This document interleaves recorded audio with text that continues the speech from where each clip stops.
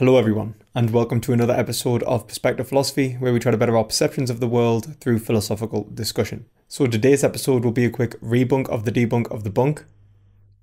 So in other words, I will be responding to Ask Yourself's response to my last video.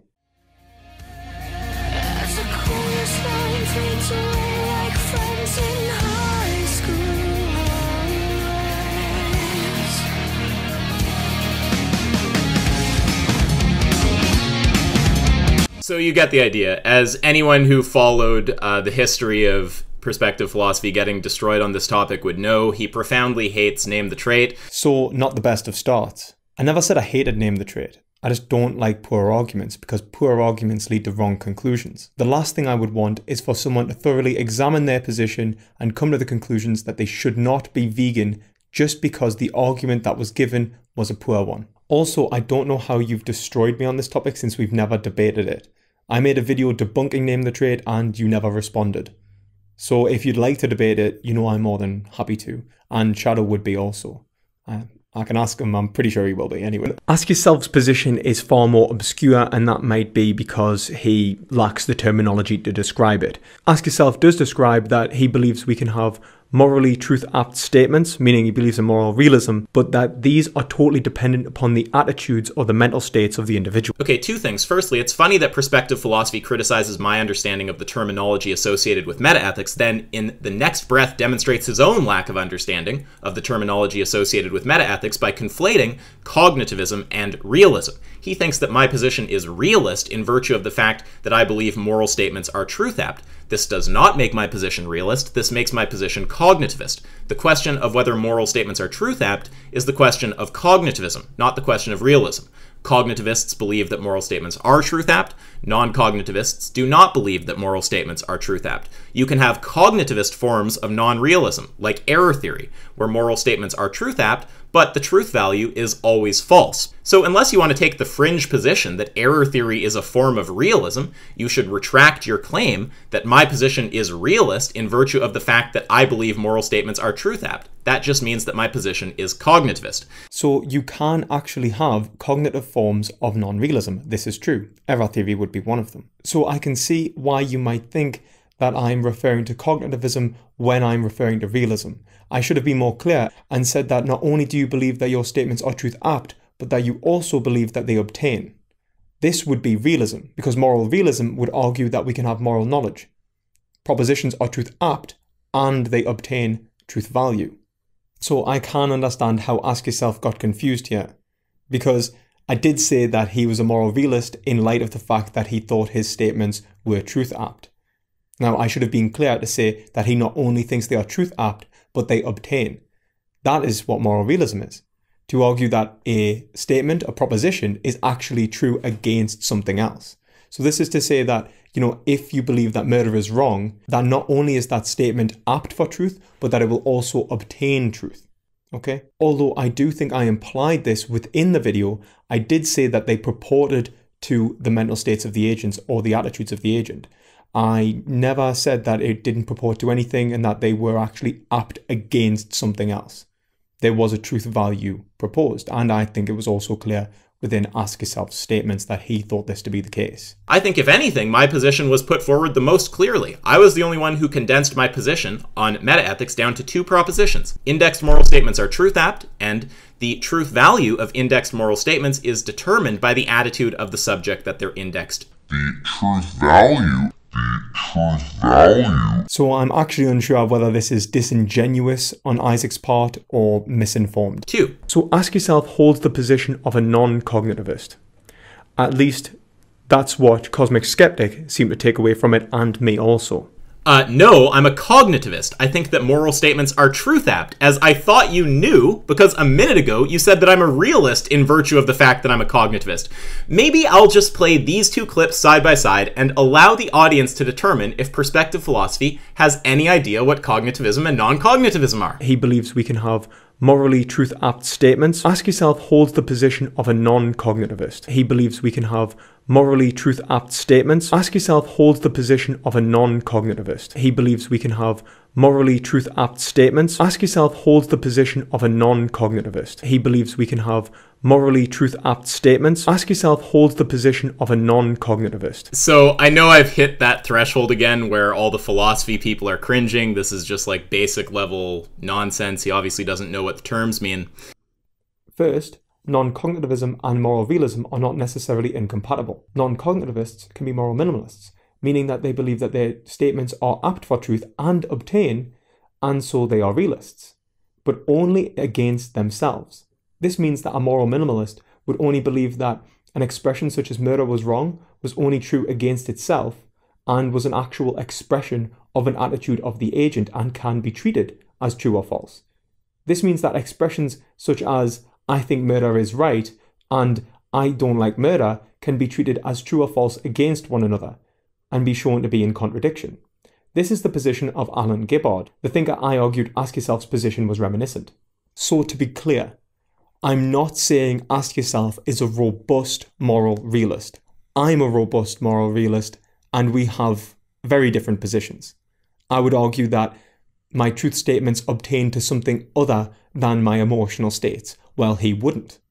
Also, it should be clear that I did compare Isaac's position to Alan Gibbard and called him a quasi-realist. This is a position of anti-realism in a robust sense, but still a moral realist, but moral minimalism. So the point of him being a minimalist should have been clear when I described him as a quasi-realist and not, a robust realist. Quasi-realism is a form of moral minimalism.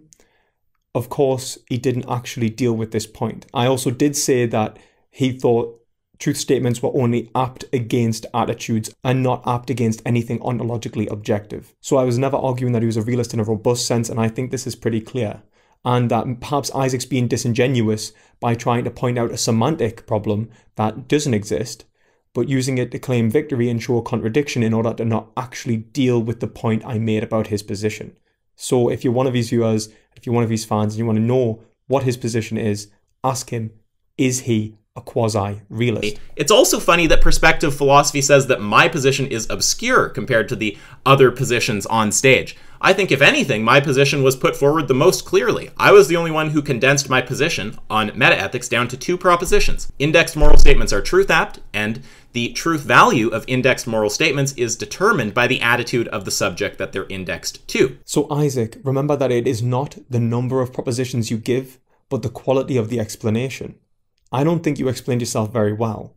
You did reduce it down to 2 points. The detail of the explanation is non-existent.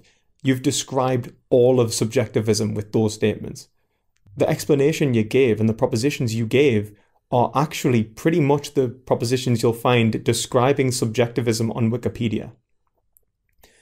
Now, that's a pretty broad statement to make and describes numerous positions. That's pretty overarching. So I'm not exactly happy with the Wikipedia explanation of subjectivism. It could do with more work, perhaps be a little bit more refined, or even less refined if we want to include non-cognitivists into subjectivism, which is arguably the case. Please just explain your position. It's not as if you're incapable of doing it. Just think about whether you're a quasi-realist and then get back to me. So this critique is pretty damning and is got to be the most potent critique Ask Yourself gave. And it's of my grammar. What is with this text? Why is vegan capitalized in one sentence but not the other, and also in the video title? And why is the word shouldn't capitalized? Very strange. I am truly, truly sorry, Isaac. I shouldn't have capitalized shouldn't. And yes, I should have capitalized both vegan in each, box. But I am dyspraxic. I hope you do forgive me. And I formally concede this point. Then, secondly, Perspective thinks that he's got some big gotcha on me right here. Oh my god, Ask Yourself thinks that some people shouldn't go vegan. But he doesn't actually unpack how I'm using the moral language there. And if he were to unpack my use of moral language, he would understand that all I'm saying is some people have a negative attitude towards going vegan, which is a completely uncontroversial claim. If he wants to argue that, I would love to see his case against it. I am very well aware that most people have a negative attitude towards going vegan. That's pretty much everyone before they go vegan. I myself hated the idea. But luckily, many of us don't find it a good justification for causing the unnecessary suffering of others. Something which I think your position could work towards adopting. Or you could imagine like some sort of advanced computer that was driven to destroy humanity. Would we be in ethical conflict with that computer and its drives? Have you been juicing? I would argue no. Pretty hilarious position. So if a AI wants to destroy humanity, we don't have a conflict of values with that AI. So I'll explain what a conflict of value means to me here. All that means is that if we were to write out our list of values, us and then the AI, that those lists would not be the same.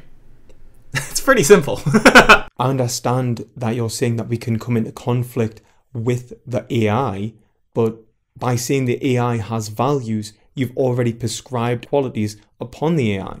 You're saying that the AI itself has values. It doesn't. It has no qualitative experience. It has a drive, a computer program, something which is semantic, unlike the values within an individual which relate to our emotional states, our feelings, our subjective experience. We require a qualitative experience in order to have a valuation of the world. That's what value means. It means to have evaluated the world. An AI, if it's semantic, if it isn't sentient, if it's not subjective, it hasn't evaluated the world.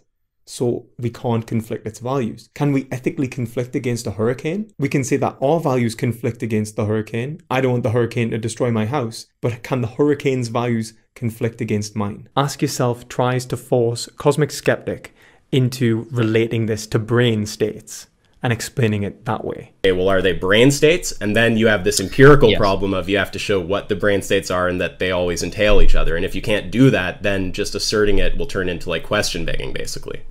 No, I'm not trying to force him into anything. I'm delivering a critique against his argument for the non-existence of irreconcilable value differences. Now, for anyone who wants to understand my critique, I actually formalized it after that discussion and emailed it to Cosmic, so I'll just read you my email. So I said, great having you on the stream. I formalized my little critique of your case against irreconcilable value differences. I know you like to make sure your views are as tight as possible, so you may find this useful. Your argument. Premise 1. If everyone's fundamental desire is pleasure, then there can't be irreconcilable differences of value. Premise 2. Everyone's fundamental desire is pleasure. Conclusion. Therefore, there can't be irreconcilable differences of value. That's just P implies Q, P, therefore Q. My counterargument. Premise 1. If desire and pleasure are synonyms, then it's not the case that if everyone's fundamental desire is pleasure, then there can't be irreconcilable differences of value. Premise 2. If it's not the case that desire and pleasure are synonyms, then you need an account for why desire entails pleasure. Conclusion. Therefore, either it's not the case that if everyone's fundamental desire is pleasure, then there can't be irreconcilable differences of value, or you need an account for why desire entails pleasure. That's just R implies not P implies Q, not R implies S, therefore not P implies Q and or S. Why accept the premises of the counterargument?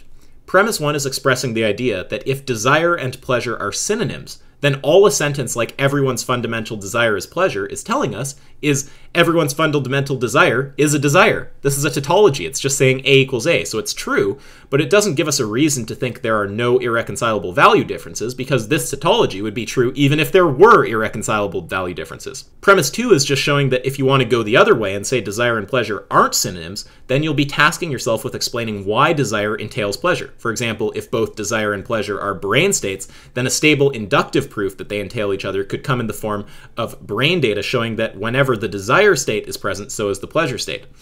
Why is the conclusion of my argument a problem for your view?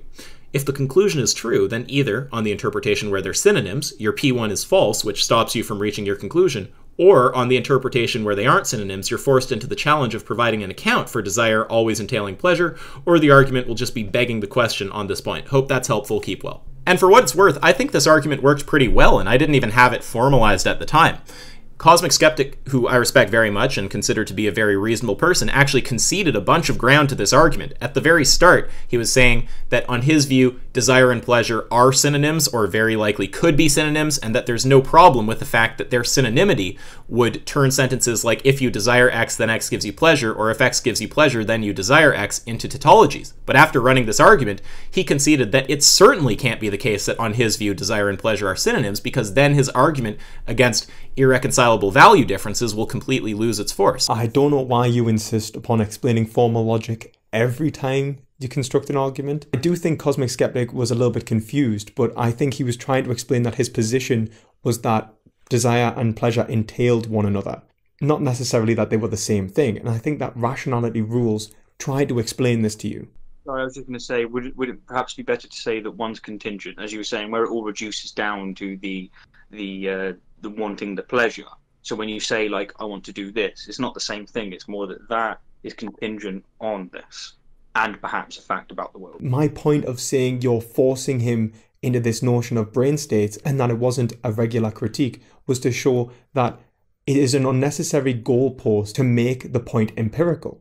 You don't have to show that desire and pleasure empirically entail one another. You have to show that they logically can entail one another before he can make that argument, or that they do, or they must.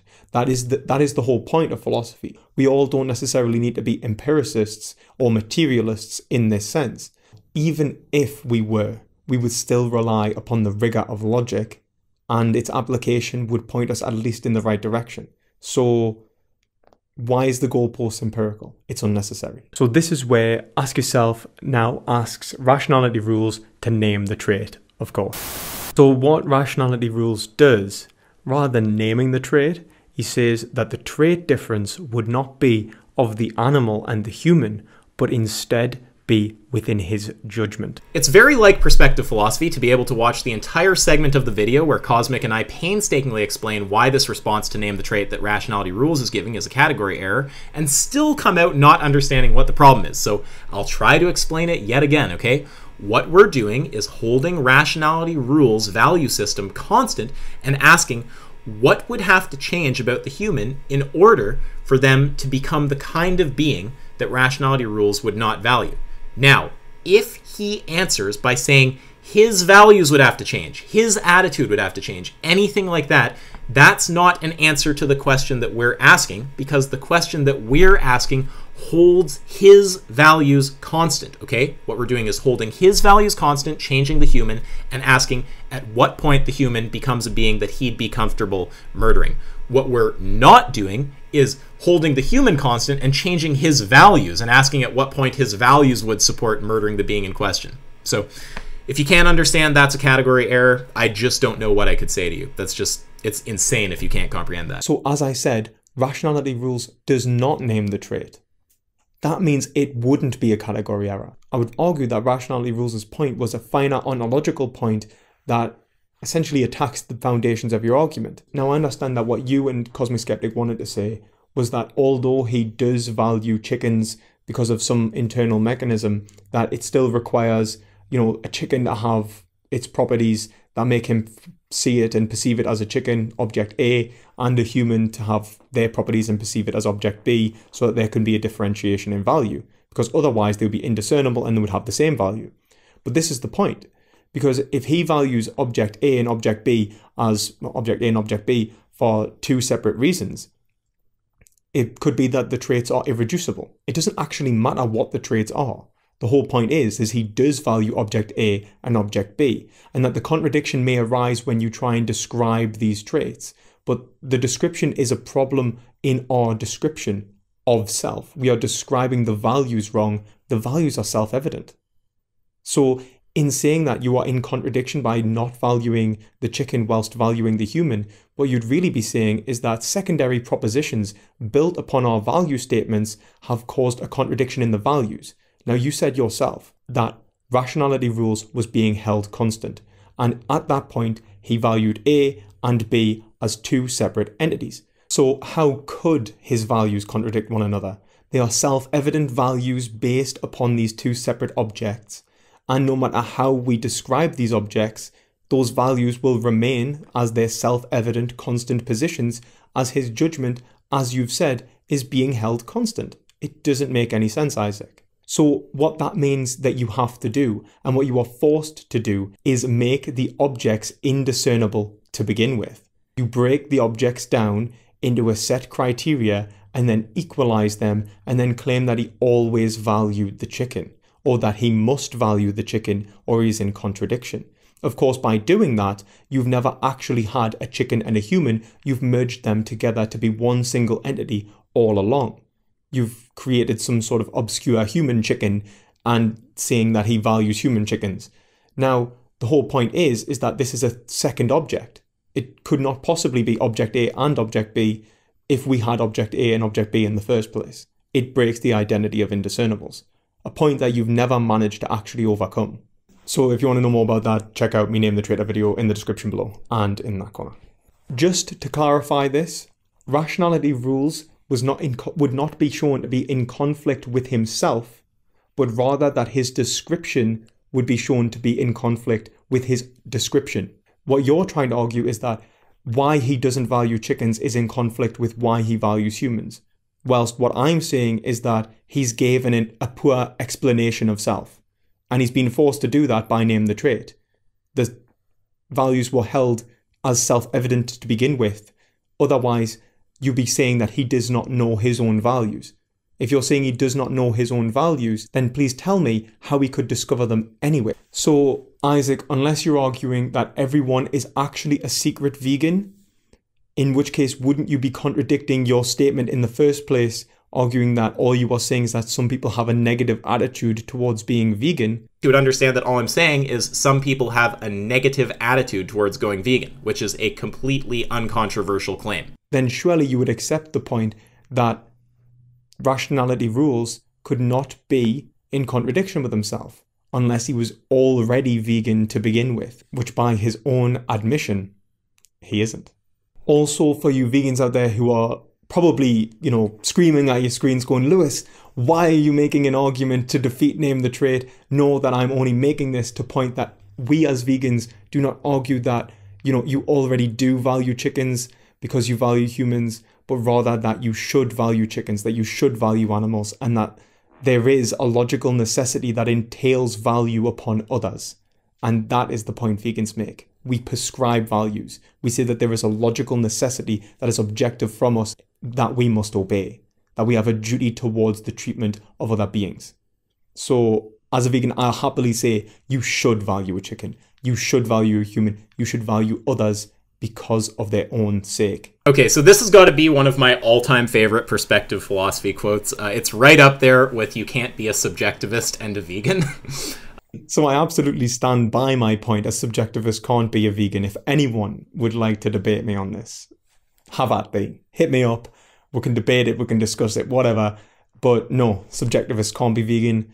I'll make a video on that in the future. Just to clarify that position, I don't mean that they couldn't live a vegan lifestyle in the sense that they could avoid the use of animal products and byproducts, but this would be a purely atomistic fact. But that veganism itself is actually a way of living and a philosophy. It is an ethical stance, it is a moral stance which permeates our actions.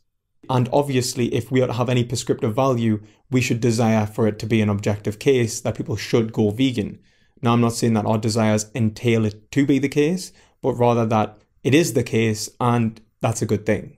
So Isaac is being completely disingenuous when he argues that it would require a formalization of our argument for him to understand the inference structure. It actually breaks Leibniz's law. Leibniz's law is also sometimes called the identity of indiscernibles. The identity of indiscernibles is an ontological principle or a metaphysical principle in which we understand an object by what it is. So I would understand Socrates as Socrates because he has all of the properties of Socrates. He is Socrates in every single identical way. He is nothing that would make him not Socrates, otherwise he would not be able to be called Socrates in the first place. So to put this simply, X is X. Now, this is where I think Ask Yourself is making the mistake, because by saying that animals and humans are trait equalizable, he's either saying that they are trait equalizable in a way that means that they can be two separate, distinct objects, in which case his conclusion does not flow, because I can value, as a subjectivist, whatever distinction is placed between these two objects. I can value A or B in any variation of ways simply for being A and B based on my emotional states, my judgments. However, if my judgment on these objects is made identical, then it must break Leibniz's law. In other words, all of the predicates, all of the properties that an object has must be made identical, and we no longer have two distinct objects. We only have one. In which case, the objects are now indiscernible. They are identical, and we have one single metaphysical object, and we never had to begin with. Okay, so I can't say I understand what argument Perspective is making here. This whole crew of goons, him, Foot Soldier, etc., have been trying to make this argument that name the trait violates the law of identity for months. A bunch of us have requested that they make this into a syllogism. They simply won't do it. They insist on only giving us natural language rambles. So there's just no way for us to actually know what the inference structure is here. Now, two people have stepped to the plate to actually defend this notion. The first was Foot Soldier, who I easily crushed. He couldn't even generate premises and a conclusion. I didn't even ask him to make it formal. Just give me premises and a conclusion. He couldn't even do that. So what I'm saying is that if you do not actually have an argument, then what we can do is we can pick this up at a later date when you actually have an argument. So, do you actually want to deliver an argument, or would you like to do this at a later date when you do have an argument? Dude, you don't... Do you want to actually deliver an argument, or would you like to continue this at a later date when you have an argument? Wow, this is just Do you actually want to deliver an argument, or do you want to continue this at a later date when you have built an argument? So you're saying that I require an argument with set premises in order to talk about how your argument is shit. Yeah. If you want to, Foot Soldier, if you want to come into a debate and your conclusion is P or Q, then I expect you to have an argument for P or Q. Yes, call me crazy. And the other is this little debate champion from their server called Magnus, who I also easily crushed. He generated an argument that has the conclusion that name the trait violates the law of identity, but then he couldn't give us any reason to believe one of the premises of that argument. So his case just bottomed out. And I know that Perspective can't do any better, right? But if he wants to try, I mean, I doubt he even knows basic logic, but I'm sure he can find someone who can help him. I would love to see this argument actually put into a syllogism so we have any idea whatsoever what you're trying to say.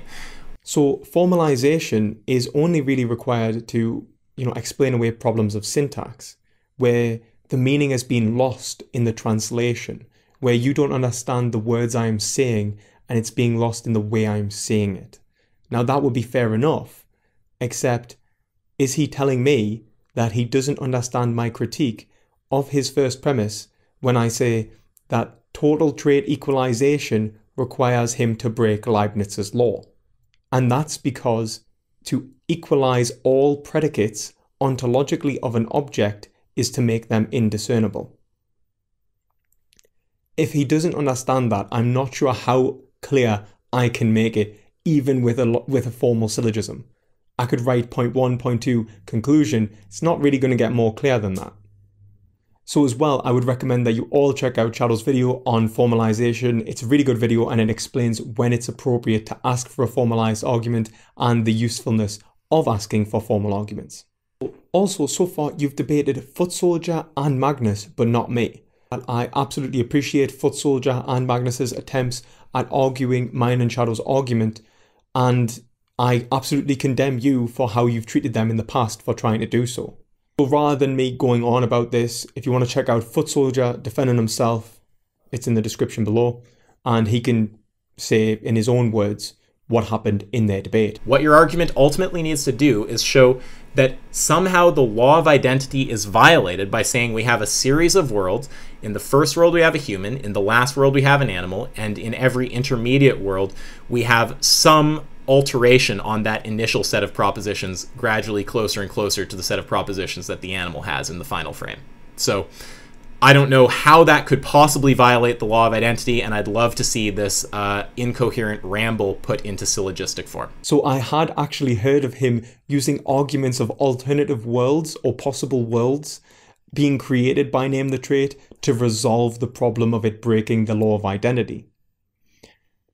This doesn't resolve the problem, and I don't understand how Isaac doesn't understand this.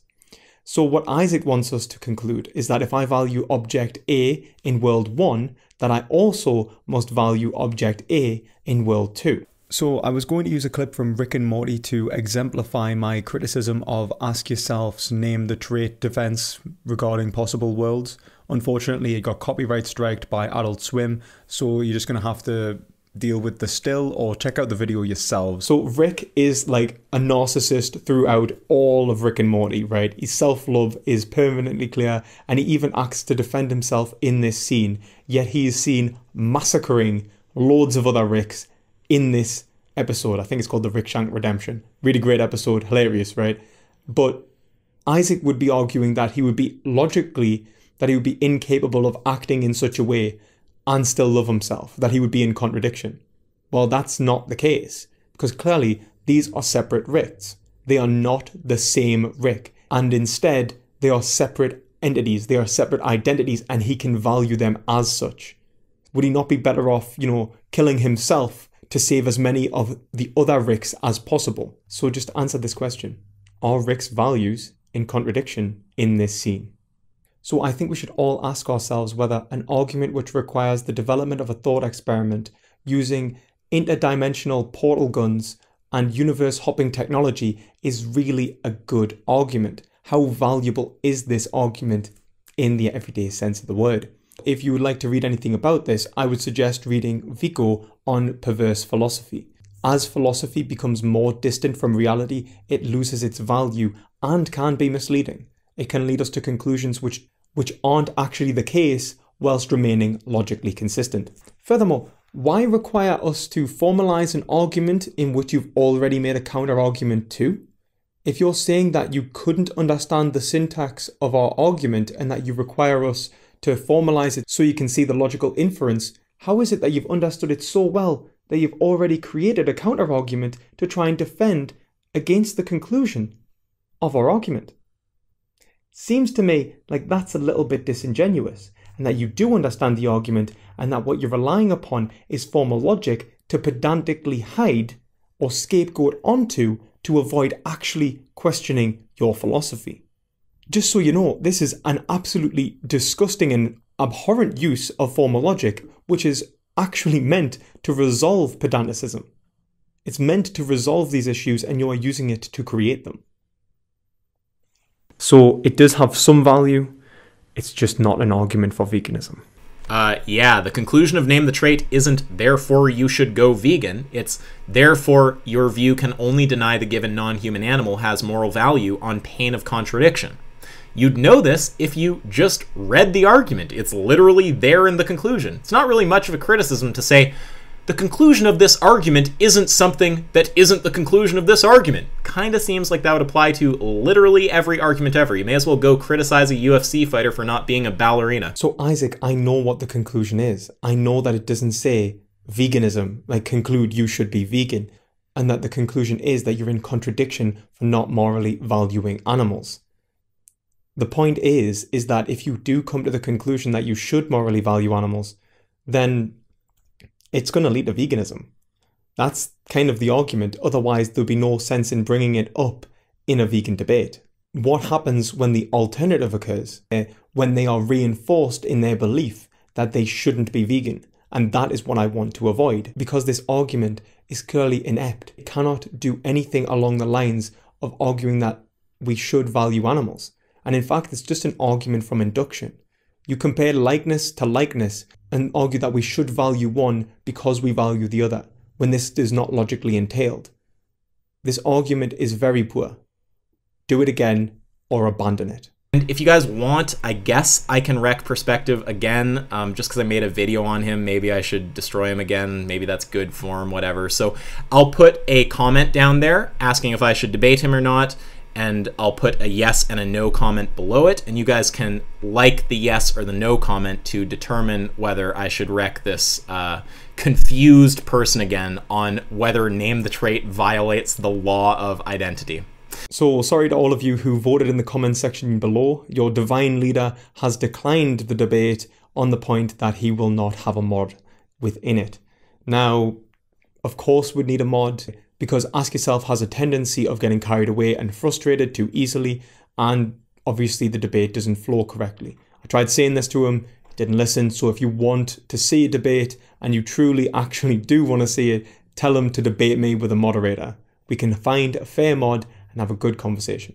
So I hope I have resolved any miscommunications here, Isaac, and that, the semantic problem that you did bring up was in fact not a semantic problem, you should still question whether you're a quasi-realist, because you are one. Also, with the other points, AIs cannot be in conflict with us unless they are sentient beings. That's just the way ethical conflict works. That me and Shadow were both willing to debate you, and that the asking for formalization was an actual ploy to try and scapegoat away from questioning your argument, and that name the trade is still an undefensible argument that breaks Leibniz's law, or the conclusion does not follow. So either it's invalid or the first premise is incoherent. So I hope you've all enjoyed this video. If you'd like to support the channel and my attempts to resolve the problems I'm having with hardware, then please check out the PayPal link below. And of course, if you like my content, please give it a thumbs up, comment in the comment section below, and as always, try to gain some perspective.